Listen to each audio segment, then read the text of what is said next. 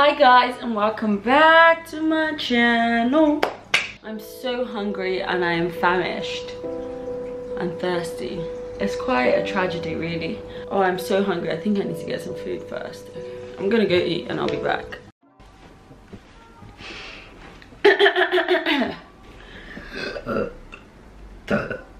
Ew. Hello children, thanks for staying with me. I have just had my breakfast. I had an apple, an avocado and a spring roll.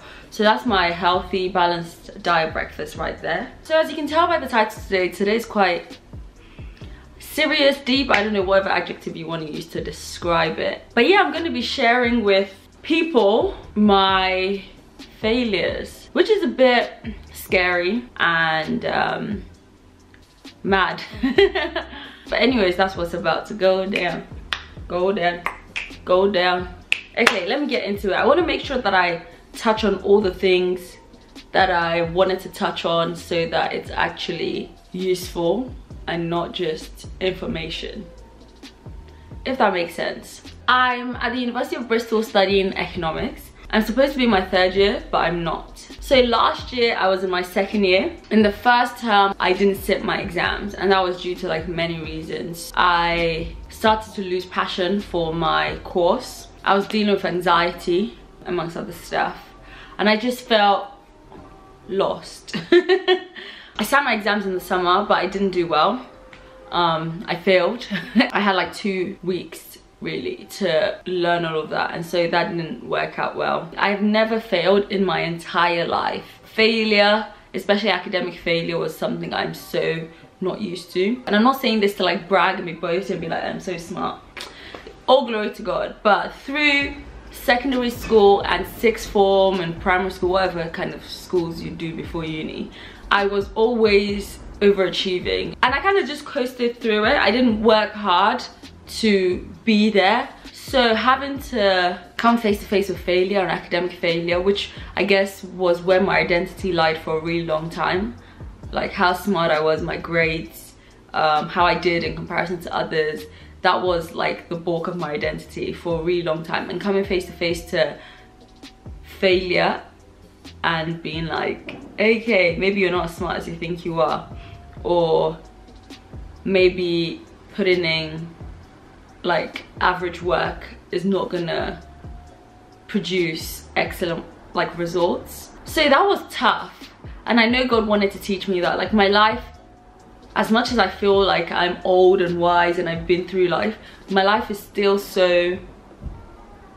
tiny. Like I'm still so young, and everything that I've experienced is leading up to something more, something greater. And I know that I had to experience failure here. And I know that might sound strange to people, but when I came to the realization of how things were gonna go down, I was so open-armed to it. I knew that God wanted to open my eyes to the pride that was in my heart. God wanted to teach me how to respond to failure, which is a part of life. And I guess I don't want to post my highlight reels, which is what you often do on social media, on my Instagram and on my YouTube, for instance. I post when I travel, and I post when interesting stuff is happening in my life. I don't post, you know, the real part, and this is part of it, failure.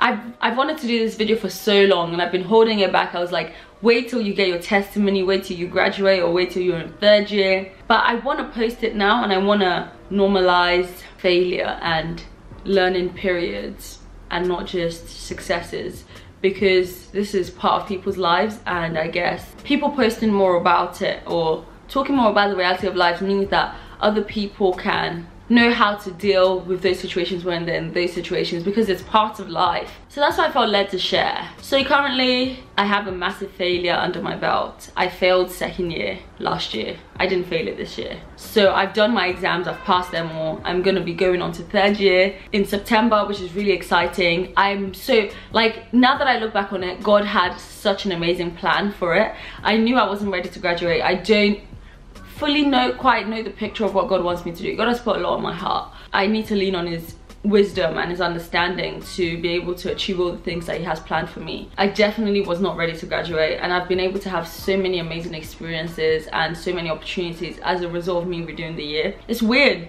I would never have thought I would be in this position, and I would never have thought I would be happy to be in this position. Also, like, just the idea of you go into a good Russell Group uni, you're doing a good academic degree, you are doing quite well, your grades are high, and there's more to life. Like, I love education, I love university, I love economics, I love everything that I've been able to achieve through university, and I recommend university to every single person, even if you don't know what you want to do. You learn so much more than your course, which is just such a valuable experience that you're not gonna necessarily get in other like settings outside of sixth form. There's this book I'm reading at the moment actually, and I'm just gonna read what is said. Okay, so it turns out I can't actually find it, but it was something along the lines of everything we do at the end of the day is to glorify God. What matters is what we did for Christ. Something along those lines. But the message, the reason why I've said that is, at the end of the day, your degree only means so much. At the end of the day, the university you went to only means so much. And all these human accolades that we're trying to get, they only mean so much. At the end of the day is, what have we done for the kingdom? What have we done for Jesus? Is our heart right with Jesus and things like that? But anyways, I hope this video was useful.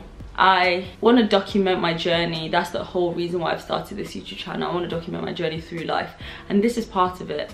And I'm really excited to film my graduation and to film the next seasons of my life, but this is a part of it. And I'm happy and okay with that, because this opens me up to be able to relate to people who I guess I would not have been able to relate to. This has opened my eyes up to the pride that's in my heart. And I've learned so many valuable lessons in this season. And I guess shame and regret and guilt or worry or whatever, like associated emotions or feelings that come with failure, God doesn't want that for us. I did feel like a bit of shame, like what would people think? How would people react? I am supposed to have this sort of image or whatever it is, like I'm supposed to do well. But do you know what?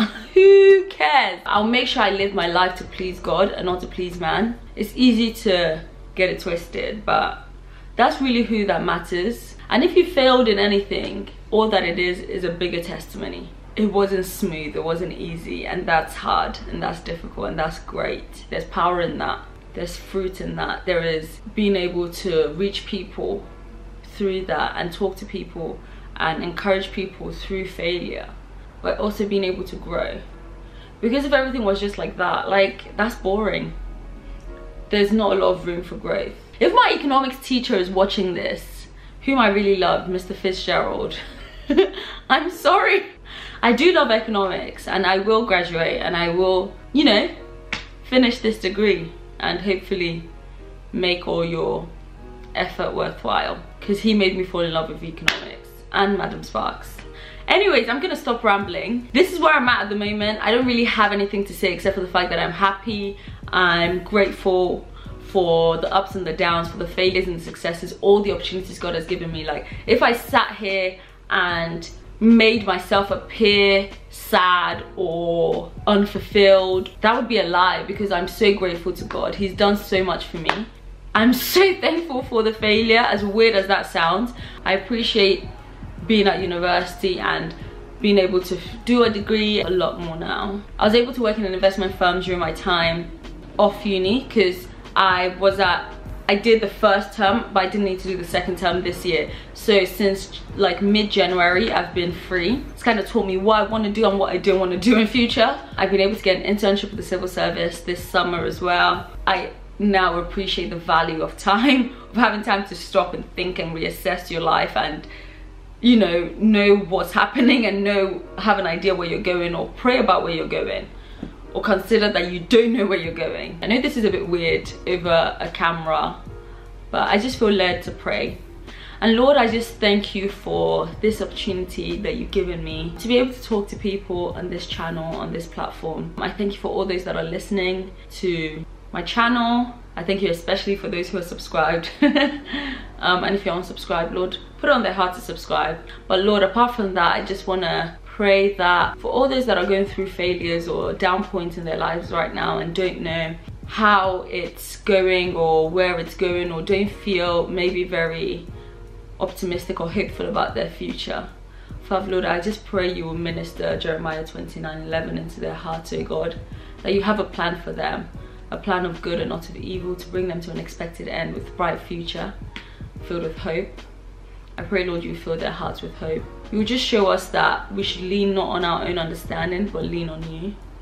And I just thank you, Lord. I pray they come back to my channel, you know, regularly, subscribe, become active subscribers, and teach us all to love each other. I love you guys. Subscribe to join my journey through life, faith, and fun.